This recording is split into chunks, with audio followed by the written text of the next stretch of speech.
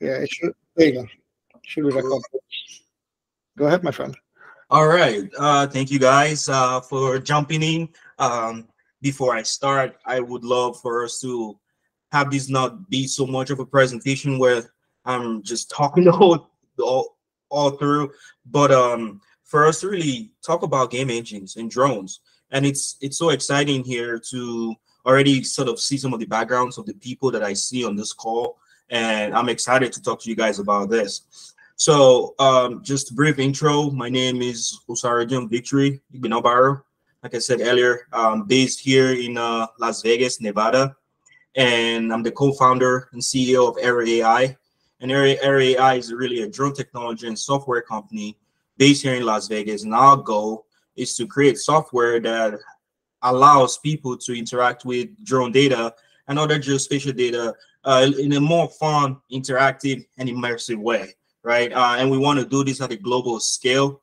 Our vision is to build a community of drone pilots to digitize our world and create a high resolution gamified environment using both drone data and other sources. So it's a very ambitious goal. We actually emerged out of a university project, an innovation challenge here while I was doing my master's degree in architecture.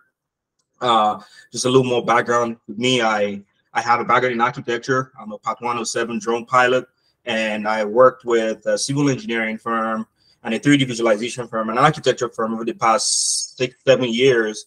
And my role was really all around 3D modeling, 3D photogrammetry, 3D visualization with game engines, Unreal, Unity, Twin Motion.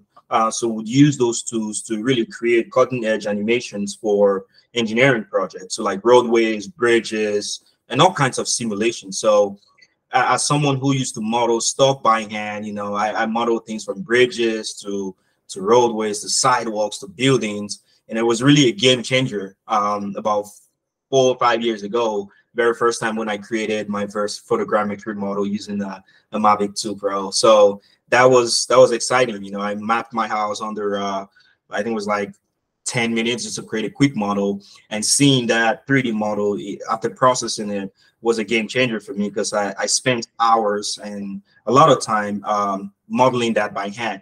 But even taking it further, bringing that data into game engines and being able to then simulate within it has been quite eye-opening, right? There's so many opportunities, and I'm excited to hear and see more people getting interested in. I think there are people very interested in game engine, very passionate about game engines.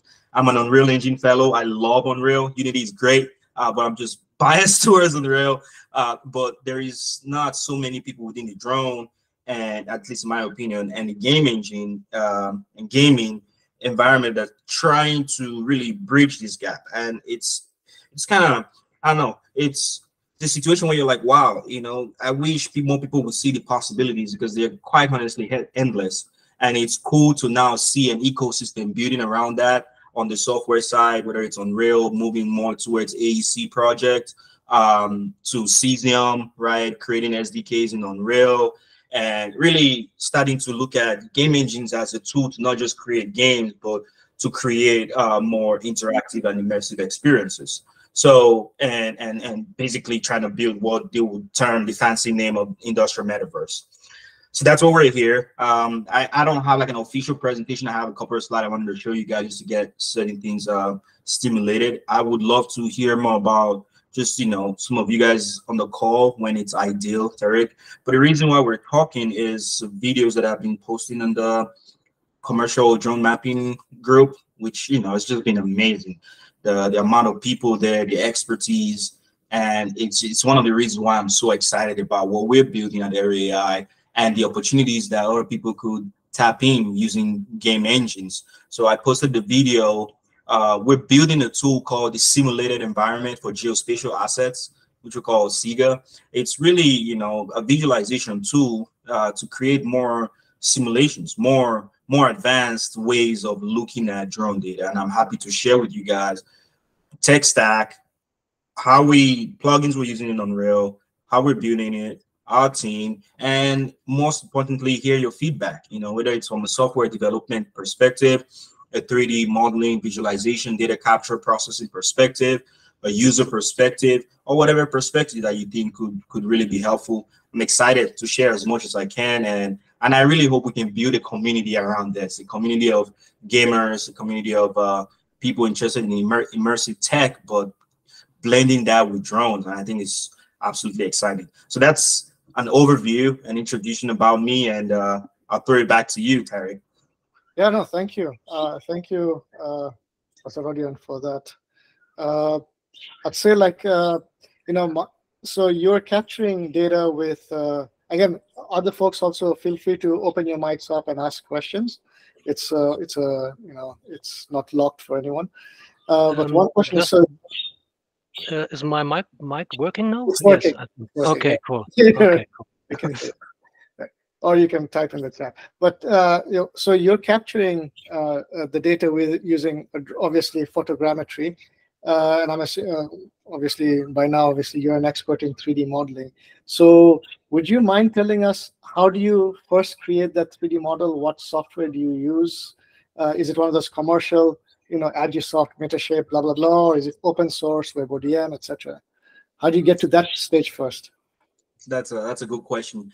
So yeah, and just for more understanding, yeah, SIGA software and built in Unreal can handle photogrammetry, LiDAR, CAD, BIM. It can really handle a bunch of stuff.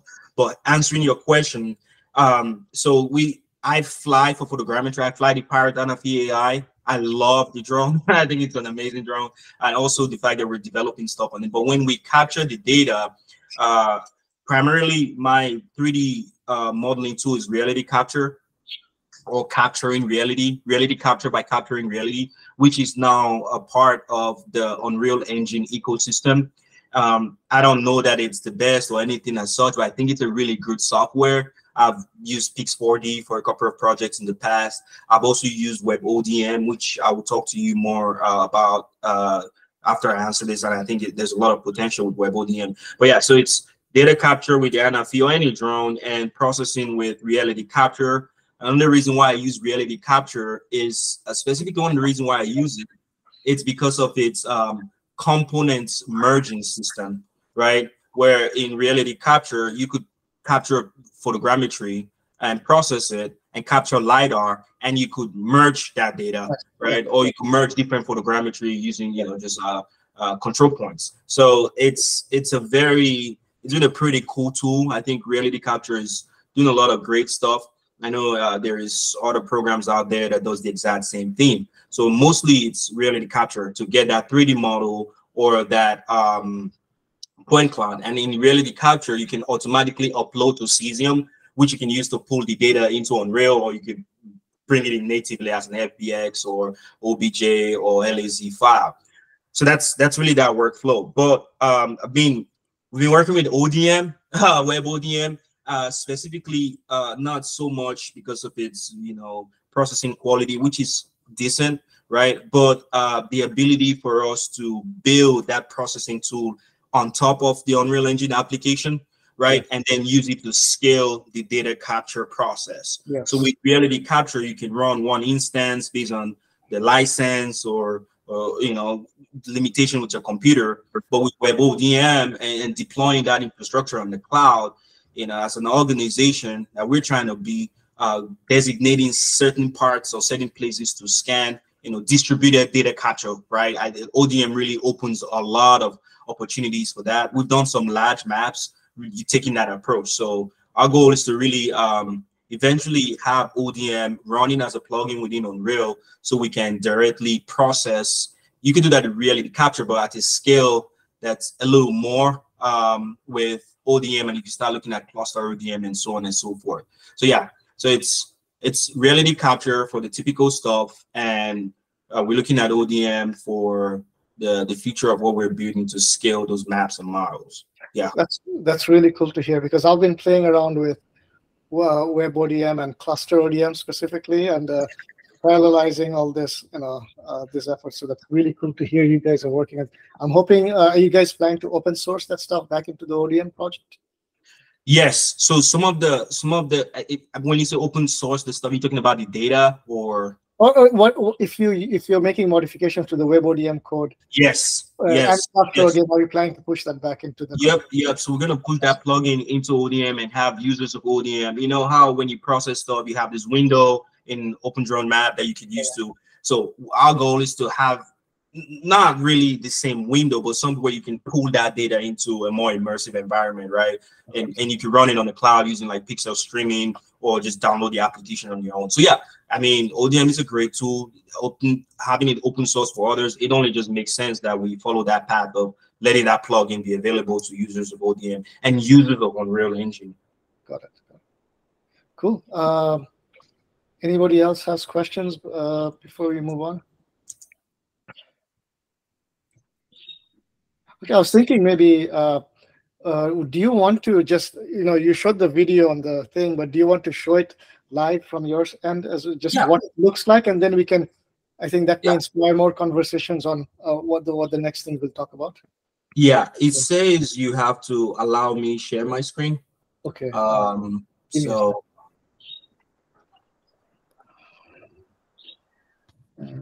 settings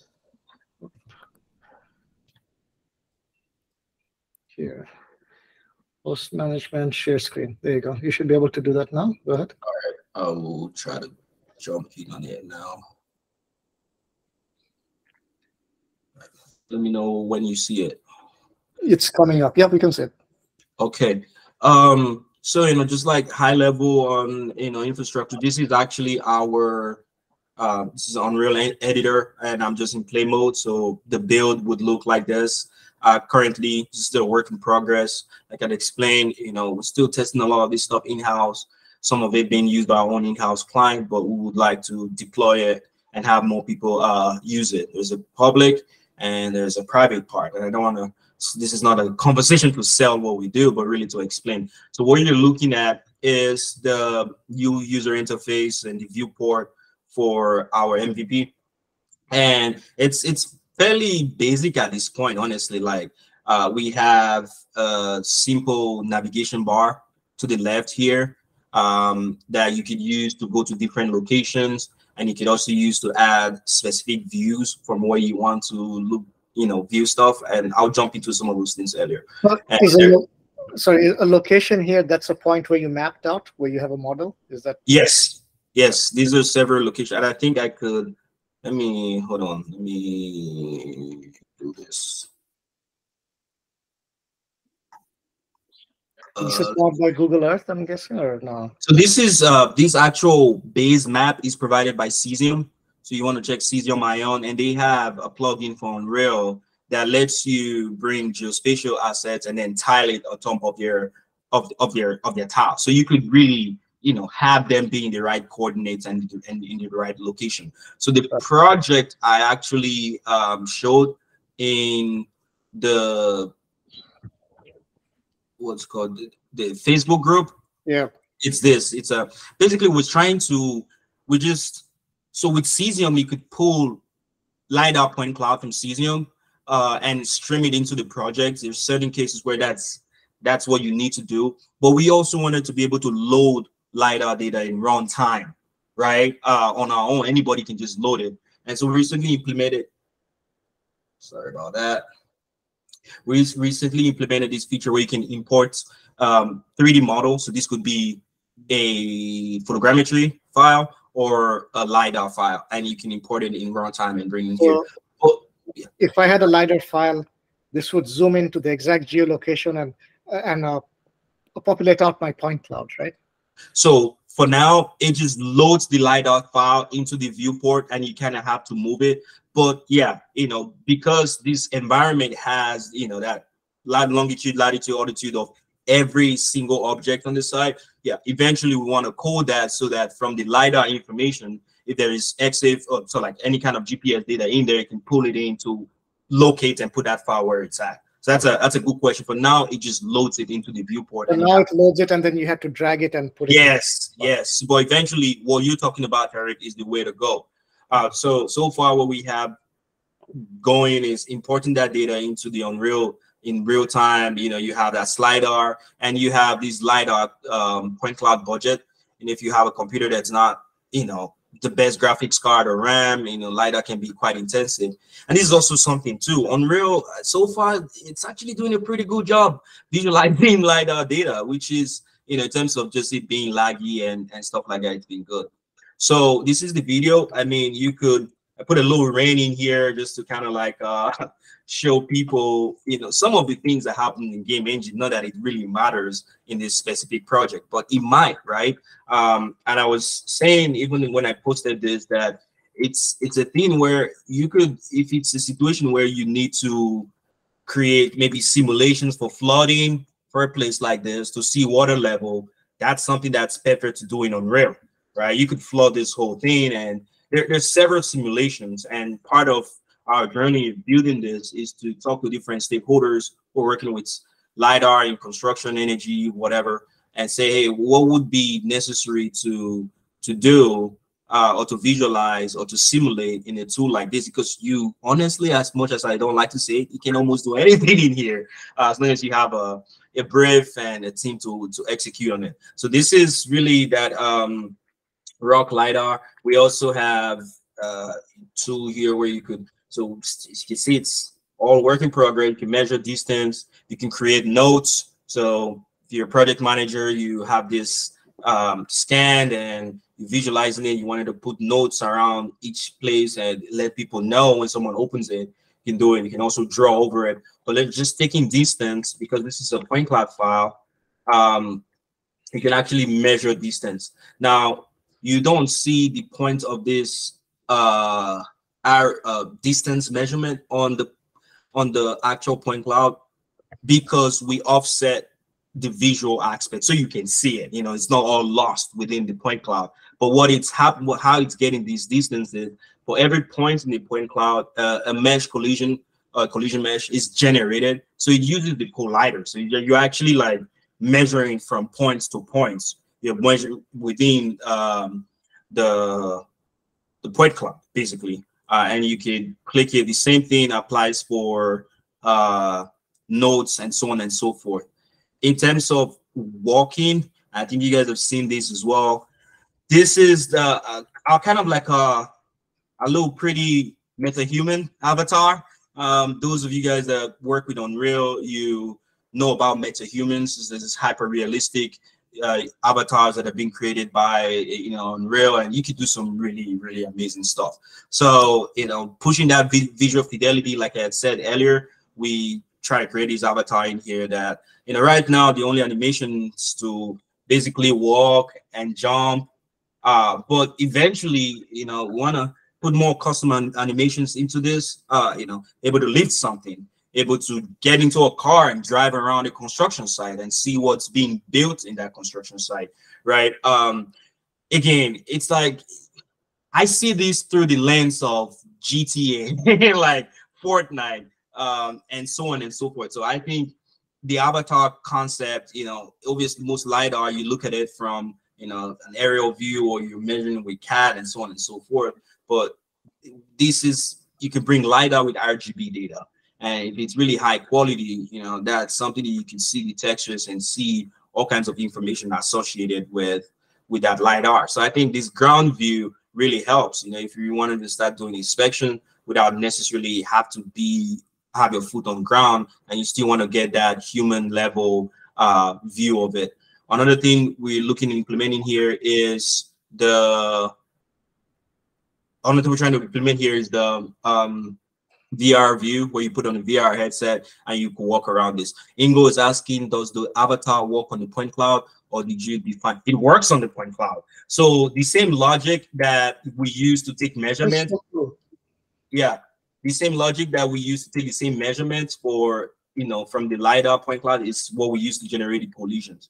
So these are all, I mean, you could see, for instance, right, like you cannot, you know, cannot walk through here. All of these colliders are actually, they're not just, you know, simple collisions where, you know, they're collisions that actually work with the point cloud.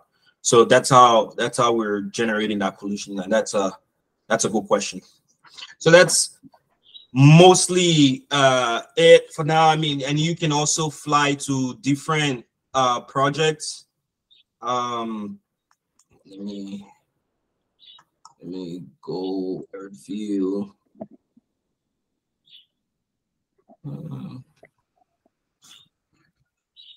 There's several projects, and and eventually we want to be able to just drag that avatar and throw it in there. But now we're coordinating this,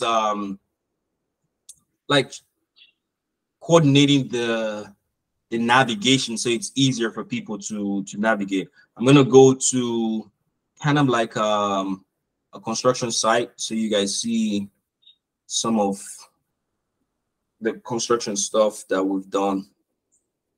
Takes a minute to load here. And so, with the LiDAR I was showing earlier, that's like LiDAR that's imported directly from the LAZ. What you're looking at is more something that's streamed in here, right? This is more like streamed information, but it's still a drone photogrammetry. This is a drone photogrammetry mesh. All of these are actually drone 3D photogrammetry mesh. And what I didn't have shown on that other project are these embedded tags. These embedded tags let you see imagery that, you can embed imagery and videos and so on and so forth, right? So you could, show, for instance, this is early on in the construction to the left and later down the road to the right. And it's think about this as evolving to become like a calendar system where you're within the model. And if you're doing recurrent scan of a specific construction site in that digital twin model, you could flip through and just with imagery, you can see the imagery of the entire site or specific parts of the site, and how things have developed over time. You can do the exact same thing with 3D models too. Like you could see different 3D models that have been created over time and so on and so forth. We have some stuff like this. You can see all of that. Another thing that I wanted to see speak to you guys here is the ability to start to use other third-party solution or even some in-house solution to analyze some of these data. So I don't know if you guys have ever heard of the company called Siveria. They provide computer vision algorithms, for object detection, tracking, and so on and so forth. And we've been able to test some of it. It's not available in this build, but we're working on test some of their algorithms where, so within this model, I think I even have, hold on, I might have that. Let me see if this is something I could pull up real quick. So within this model, you have all kinds of, like items. I'll give you an example, it's just, let me try to see. You have all kinds of items that needs to be counted, right? Or like taking account of, you have all these tractors, you have these cars. In fact, the reason why I'm bringing this up is when I did this scan, while I was scanning the site, there was someone who just finished counting everything on site. So the guy was being paid basically to go around the site and account for every single equipment on site and making sure that they're at the location and going home. And it took, he said it would take him several hours, at least. But for a site like this, it's smaller, maybe under an hour, but something bigger, if there is complexity of site, more equipment, you could tell how dangerous that is too. It's not just a matter of the time that you spend counting stuff. So the video I was talking to you guys, the company we're talking to you guys about, Siberia, is we can use the AI algorithms to identify some of these objects. And what's being identified right now is not even imagery. This is the actual 3D model. As you can see, it's tagging cars, giving them a number, a name, blah, blah, blah. It's not perfect. You could still see it's recognizing some objects, but with time, as you stabilize the image, it's able to differentiate what really is a car and what is not. But, our goal is, with time, hopefully we can incorporate these tools within Unreal because they do have, you know, that SDK and that pipeline, and be able to use it to analyze data and provide feedback to our clients. So when you capture your data and you wanted to quickly know what's on site, what's missing, you could quickly run that analysis and get, you know, a spreadsheet or anything along that line that helps you better understand the projects. So those are just some of the things. Let me see if I have any other interesting. Just a question over here for this Yeah. example. Yeah. Is this photogrammetry or LiDAR? Yes, this is photogrammetry. You might have missed it earlier. Yeah, let me see. It's photogrammetry. Yeah. This is all done. This was captured using Aero AI, and like I was saying, you could see that it's streaming the data. Like the further you go out, the less the resolution is. The more you walk in, the better that resolution is. That's because we're actually streaming this through Cesium. Because Cesium, that's basically a plugin, is streaming data into Unreal, so that you're not running all of that computing in local memory. But now we can pull data through Cesium, and we can also pull a local file. Where this is good is if you have a large, like a contest model that you didn't want to bog down the application, you can load through Cesium, and as you scan your daily scans, you could then bring that and overlay it on top of this information. Okay, so sorry, one more question, if you don't mind. Oh yeah, absolutely. Sorry for being a devil's advocate here, but no, man, I love it. So if you, let's say, so if could you scroll back upwards all the way out? So you have this model. So you have this model that you placed manually onto the Earth somewhere, right? Yeah. And then so my question here is, okay, so you're doing some tagging, some AI-based object detection of some sort, right? 3D model or mosaic. But you could do that without the real Unreal Engine, or you could do that independent of this Unreal setup and all that. So where does the Unreal setup? Where's that advantage coming in? Because you could do this in WebODM and have everything tabbed up as a point cloud or whatever. So where's the advantage we see here? So I think the advantage, I think there's several. One is having that be a part of the immersive experience. Right? If you're running this in WebODM, you could get very similar results, in terms of that data, the spreadsheet that comes out of it, what's being analyzed, it's going to be quite similar. But once you bring it into the Unreal Engine, you can start to tie that analysis and the data from that analysis to everything else that's built within Unreal, right? I'll give you an example, for instance. If we are on a construction site like this, we're able to identify equipment and all that kind of stuff within Unreal. That data can be fed within Unreal Engine to place specific assets within that location of what has been analyzed. So this is, maybe the construction site is not the best, but I'll give you an example with, let's say, a landscape project, a park, right? The park, you have 100 trees, you've scanned it in LiDAR or in photogrammetry, and now you have that data. Guess what? If you're going to use that data to maybe design a video game or design a building, it's really heavy in that raw format, right? And if you want to use it for visualization, it can be heavy. So by analyzing, so let's say you get that scene, you counting the trees, the vegetation, the roads, the stripes, whatever. Now with procedural modeling in Unreal, you feed all of that information back in Unreal, and if you generated a cleaner mesh, a cleaner scene, right, at a very high level, or that's just for asset generation, right? I mean, as long as that data has been pulled, you can then use it to affect other things that are within the Unreal Engine, whether it's the simulation, whether it's the data. Does that make sense? I see. So this is not point cloud. I'm saying this is Unreal generated data from a point cloud or from a photogrammetry. It's Unreal assets, right? In Unreal's data format.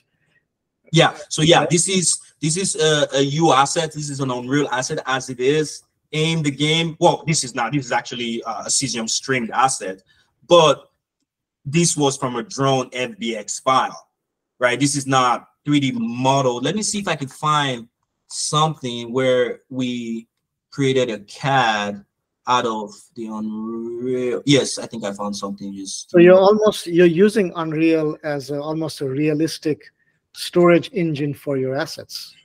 yep, basically, yeah. So this is just like a random example. Existing site, and this is a CAD model, by the way. This building is a CAD model, and you could switch different options and so on and so forth. But the point here I was trying to make with that analysis, there's a lot of stuff going on. With this, we're visualizing this is a point cloud, basically. You can see that it's a point cloud. But with those analysis that we're doing, we could start to, okay, now we point cloud classification. You can classify a wall, you can classify a door, you can classify a road, you can classify a sidewalk. Those classification information can be brought into Unreal, procedural modeling to then model the scene, right? To remodel the scene, and this way is the way I feel like we can start creating large scale worlds from drone data that don't all look like point cloud with so much noise. And again, this is a little further away, so we're not all developed when it comes to getting all of that analysis into the Unreal Engine using Svedia, but that's where we're headed. That's where we want to go, at least because I mean the tech is there, right? It's about spending the time to develop it. And I mean, as a game designer, I think they will get it, right? If this is not clean for a game asset, or even some high quality visualization or certain immersive projects, when you're at ground level, it can look a little messy. But being able to auto classify the point cloud and generate native Unreal assets out of that, or use it to affect simulations or other game mechanics that happens within the game, I think that's a game changer. That's something you would not be able to do by running the same analysis outside of Unreal. Does that make sense? That makes sense. That makes sense. I can so I understand it from the perspective of gaming. You want to bring real world assets into here, using drones and stuff, and you're bringing these assets into here. Do you and you're talking about other users as well. I think you and also Ingo are talking about training, making drone training better, things like that. So in my head, what I'm trying to do, because this is the first time I'm saying this, I'm trying to understand what is the use case, what is the business use case that we're trying to, you're trying to solve. What are the business use cases that we can target with this sort of thing? That's a very good point. So it's really about digital twin creation, right? It's about asset management in-house and visualizing that assets at a scale, at the level of visual fidelity that you will probably not find elsewhere. So the business use, I'll say, for instance, if you are a telecommunication company or even a large construction company, and you have assets across the country or across the world, right? You have 10 construction projects across North, South, East, West Coast America, and all of those projects has to be inspected, or like site visits has to be done.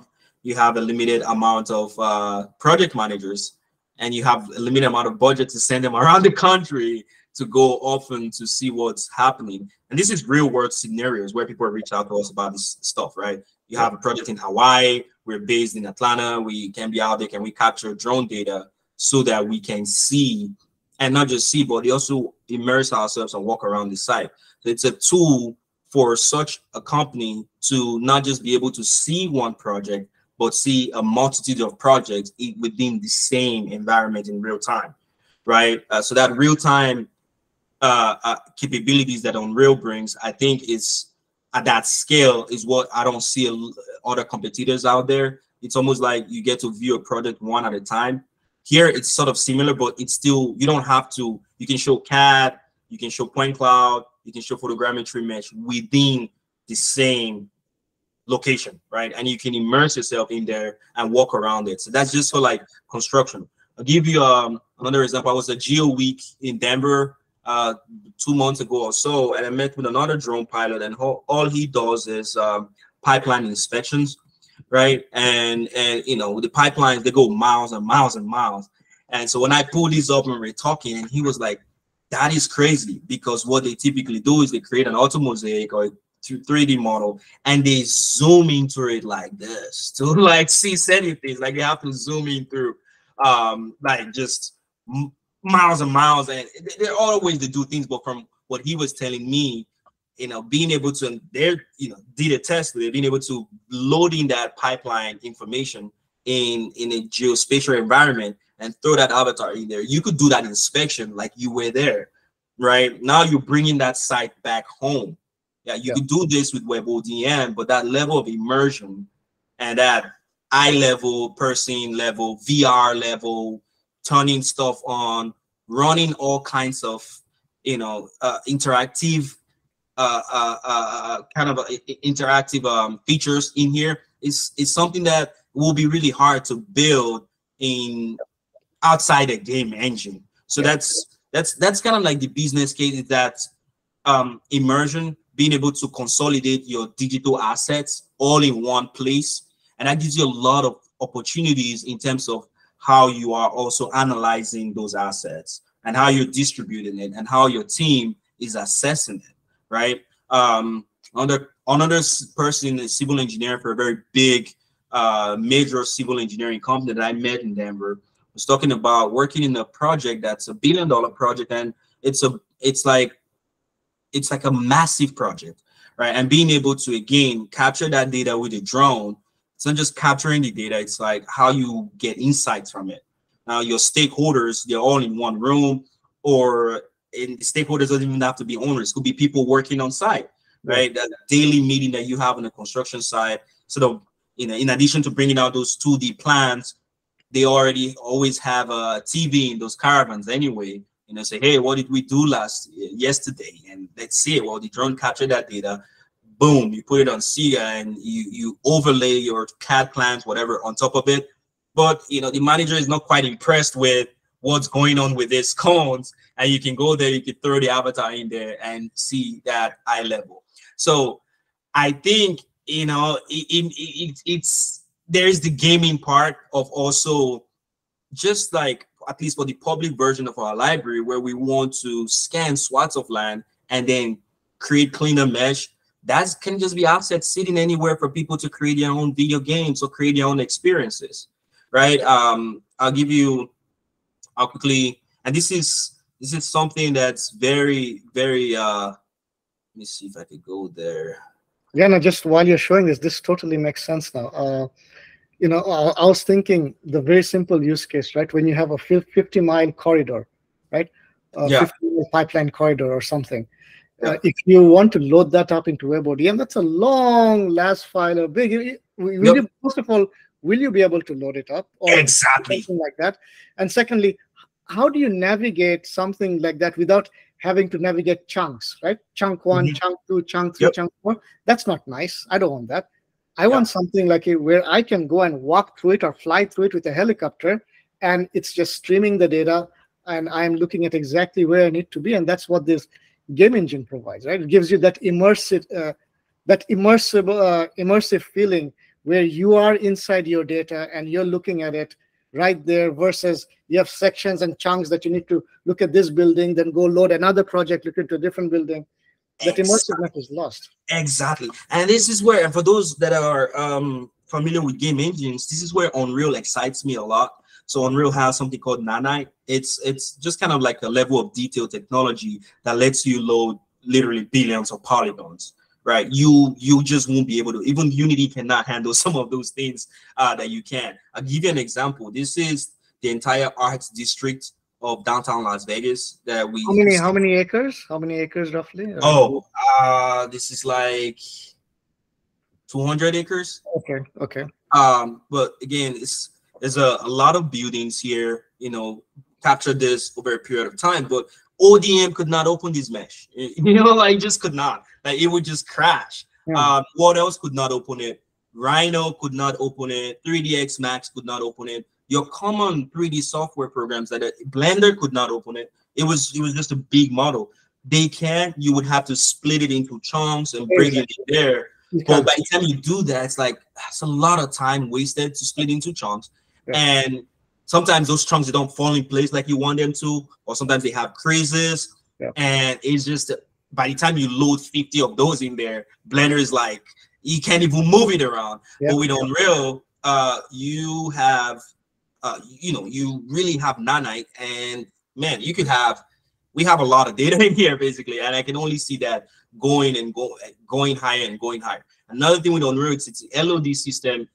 As whatever you're not looking at, it doesn't bug the memory, right? It's really good at showing you. That's really what mostly nanite does basically. It gives you a level of detail view that, yeah, you can see it at this level. The mesh looks like it's not so high res, but as I jump in, you could see some things will load, and you can start to even see like this is the sign on the wall. How did you get the sign? That's amazing. Sorry, Ingo has a question, but yes, Ingo, cool. Please go ahead.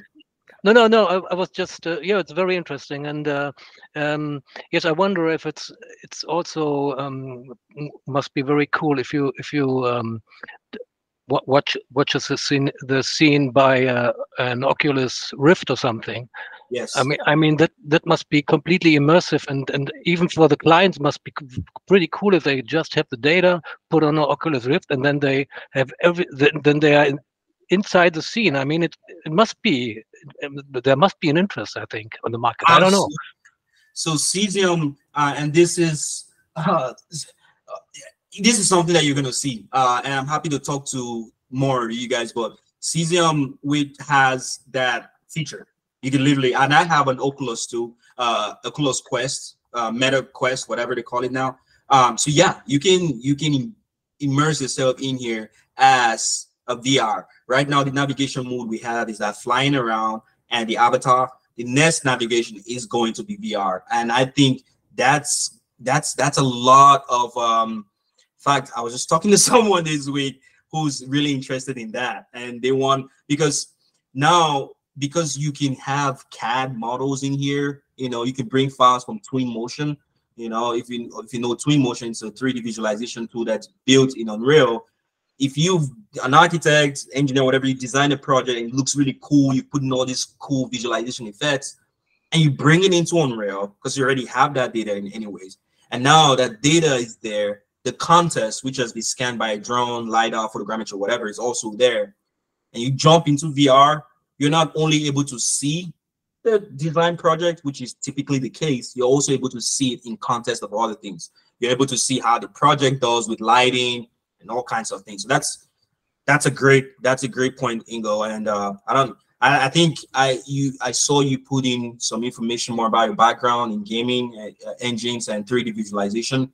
I'm really excited to learn more about you and nerd out more on this with you. But that's VR here is cool. With VR though, we need to be very mindful as to the memory and just capabilities in terms of the frames. If it's not looking good, if you're not getting like 90 frames, 120 or something like that, VR can start getting very laggy. But like I said, because these data sets, some of them, not all, because they're being streamed, right? So if I go closer, it's not in memory. So you could really have a huge data set that's streamed in. Right, it's streamed into the application because it's not default. Then you can really have that immersive experience. Yes, please. You don't have to raise your hand, Ingo. Please feel free to just go. I think you had your hands raised. Ingo, you're on mute. We can't hear you. Sorry, Victor. Yes, I'm interested. What kind of computer you are using right now? So, what graphic board and memory size and CPU? 10,000. You got me. Okay. So those of you don't think we started this way. So I've been working on this for over a year now, just developing on this, and we did all our development. I ran it on 2070 back then. But I just upgraded to a 4090. I just got a 4090 like a month ago, RTX 4090. So, you know, ray tracing is really cool, amazing. And I run a 64 GB RAM, you know, motherboard. I think the processor, I mean, I could literally pull. So it's nothing out of the ordinary. No, it's, and again, I think I don't have I could pull this up, but the goal here is that you'll be able to download this, you know, as a exe file and run it on your computer, but also be able to run it on the web using pixel streaming technology. That is cool. Which is 3D streaming. Yeah. Well, obviously as a more premium fee, because you kind of have to pay for that compute power, or you use your own servers to run it. So we have this running on the web using pixel streaming tech. You could run it on the web browser, on your phone, on your iPad, and on the computer, making it really platform agnostic. So it's a different experience. I mean, on the web, but yeah, eventually want to be able to run this. We have, shout out to NVIDIA. We got accepted into the Inception program, so we've got some credits from NVIDIA to really run, you know, game engine software in their cloud GPUs. So, you know, still measuring what that would look like. So we're making it a premium feature, because we just put it out there. You know, it'll get expensive real quick. GPU power is expensive. But, you know, if you're having a premium project, you know, all you need is send a link to your client, and they jump in here and they could get all of that experience on their web browser. Now we could use WebGL, which is not that intensive as pixel streaming, but there's a lot of limitation as to how, you know, how much you can package that, you know, the experience for the client. But with pixel streaming, you could do everything. All you really need to care about is the GPU that's going to be running on the cloud, and that streaming latency and so on and so forth. But yeah, eventually full launch, which we want to have. We want to have like a public beta launch where, you know, guys like you guys could jump in here and start using some of this stuff. You can right now actually use this for stuff, but we need to get a couple of things done, like aggregating the information within the scene and saving that as a file type, right? And just like, so that you can load it like you would a video game. We think these are the next two things. We really want to get it done so that people who use the application can open it, load stuff, use all of the features, and save it. And that will make it available for others to use. And then we can implement some of the other features that we want. Yeah. Yeah, you know, this is so cool. Like, one of the projects that I'm looking at is in the future is mapping the city in Dhaka, Bangladesh. So mapping the city center. So now the city is about 100 and something square. You know, it's a big city, right? So now the question is, when you do this mapping, how do you put all these chunks together? You know, you create a section. What is that storage system which I'll be using to put all these chunks together, and that I'll provide for the client to use? So one obviously is, if I build all these things, you know, something big like SV or something like that, that might be able to hold these things. But I think the power that you show here is, you know, some sections could be photogrammetry, some sections could be LiDAR, some sections could be CAD files, and you're putting all these assets together in one spot. And you're seamlessly traversing and viewing this environment as it's getting built or as it's getting updated in one setting, in one space. With, obviously, you don't need the best CPU, GPU, etc. Normal, regular, decent computer can handle. I think that's the power of navigating that, and then obviously then tagging, searching, AI stuff that you add to it would be super powerful. I think it's a whole different interface for really GIS products, as you're saying, right, for these things. Yeah, no, absolutely. And that was a really good comment you made initially around storage, for so many reasons. Storage, as can you really, this is the whole city of Las Vegas. If we have all of that data, how would the application handle it? Storage. How would they stream it? How would they give to my client? How would they handle it? Also, security. Where is that data sitting? Who has access to it? And by running the application in runtime, can I hack it and download all of that data? Like, what are those concerns? So we, you know, that data security, data storage, scalability is one of the things that keeps us awake at night. But the cool thing about Unreal is that we don't have to have all of that data sitting within the application, right? It can always be drawn in from a location, whether it's a GCS server where some of them is staying. Again, boiling back to that conversation of ODM. So with ODM now, when you process, if you've launched ODM on AWS using cluster ODM, or if you've launched it on one of these web services, you can always have a container that has that information after it's processed, right? You always have that AWS container. Now, guess what? In Unreal, you can pull that information from that container, right? So you process that data in the web and you can pull it into Unreal when you need, right? And so yeah, go ahead. So you're using WebODM as the source of truth for the data, or where are you using WebODM for in this piece? Well, eventually, WebODM is just going to be playing the role of reality capture or Metashape or any of these photogrammetry tool, right? But it's built on top of Unreal because they made it open, right? And it does the processing on the cloud. So you would still use WebODM like you use WebODM, but when it gets to time when you need to look at that data, it just parses it into Unreal and passes it into this application. So on WebODM, it's just going to be your good old photogrammetry software, which with that logic, you can still look for an open source LiDAR software that you can use to process LiDAR data and put in, hopefully, maybe Rock Cloud at some point. Maybe we can work with Rock Cloud. When they process the data, they have a really amazing tool where you can take a lot of measurement. But if they wanted to add, where it's like, oh hey, you can add this button and you take this tool into this platform, and now this is what you do with it with LiDAR. So like the idea, the reason why I'm excited about ODM and photogrammetry is that scalability. Like I said,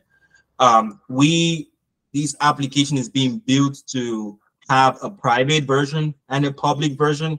The private version is more for like in-client, in-house work where you have your own team only have access to that data. But eventually we want a marketplace, and I think this is really where there's going to be a lot of opportunities. It gives drone pilots or any geospatial data collector a place to sell their data, and not just to sell it, but to sell it or to put it in a place where other people can access it.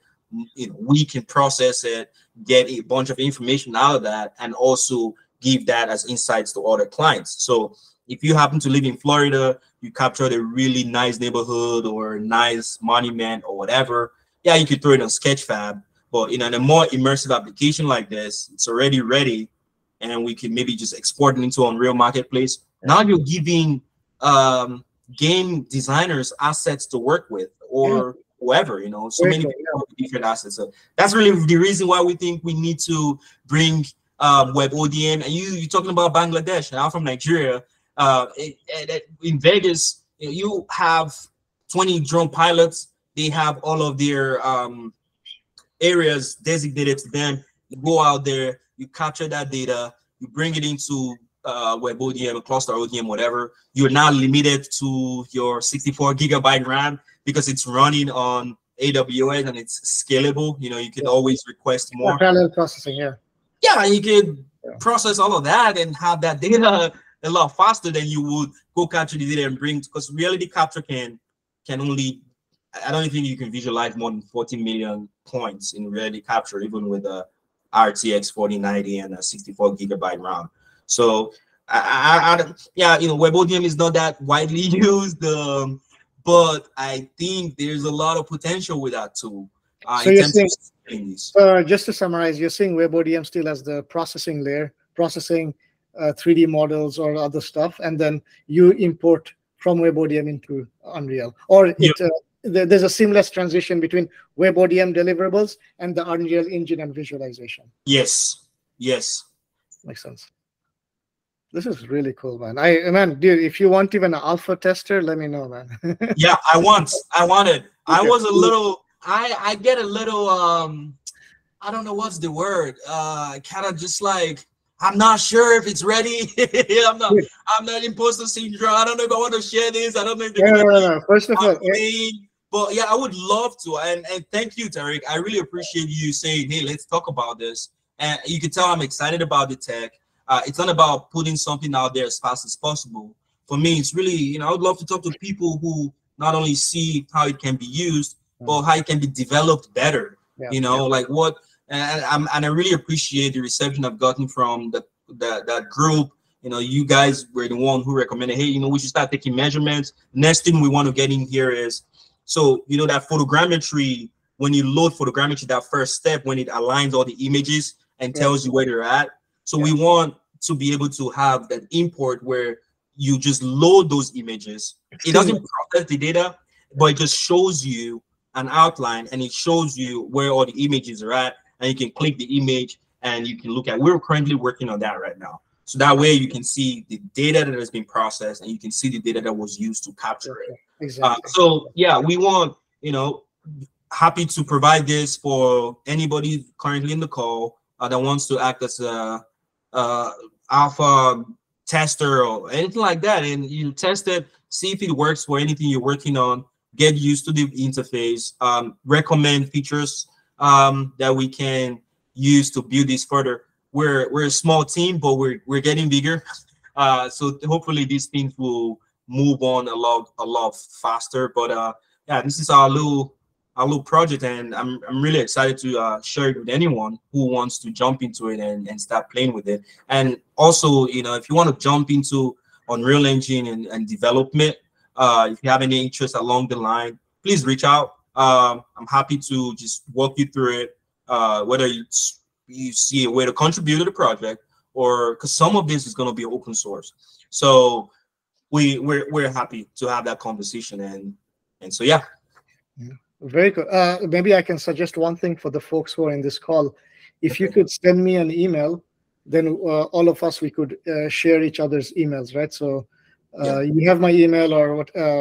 Instead of posting it maybe in a public channel, if you don't want to post your email in the public Facebook channel, just send it to me, and then I'll share it across just the folks in this call right here, the 5 folks. And I'll put mine in there. So that's so feel free to shoot me anything. I'm happy. Spam is fine. This is really, really cool, man. I'm really impressed, and I can really see where you guys are going. And thank you for presenting that. That was, I don't know, Robert and I was gonna pick you guys' brain real quick around.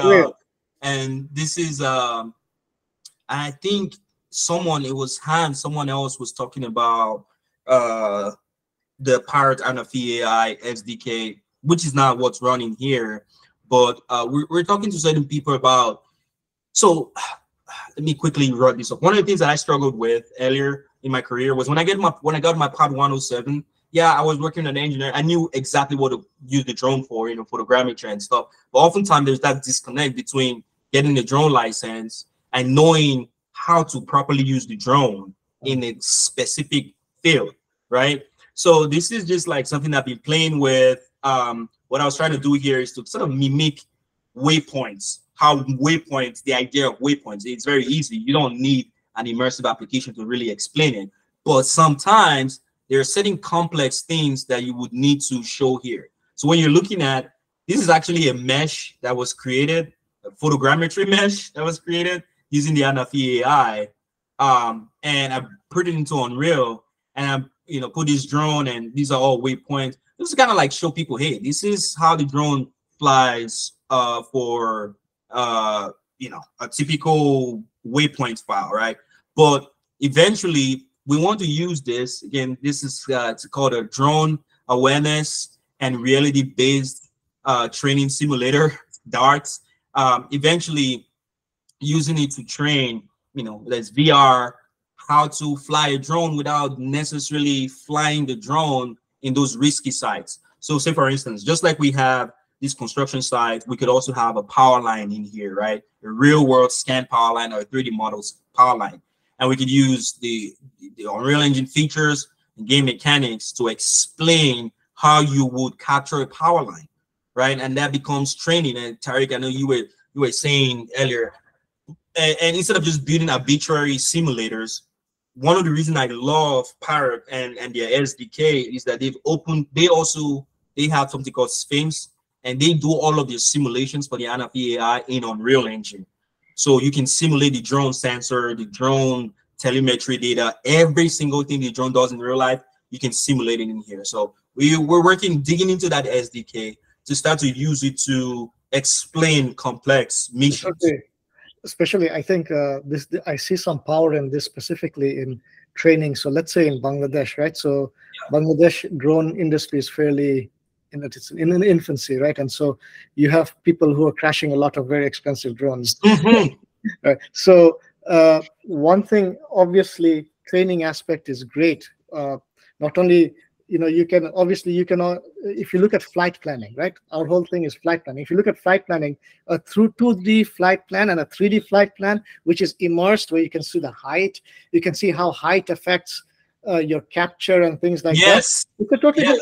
And you can look at this, and the next step would be, why would you not build a immersive flight planning software from this? Bro, so it's because of the way this scope is happening. We're high level information can go to the, but we're trying to build this for a group of students to be job ready when they get their Part 107, right? But we agree. I mean, fire services, right?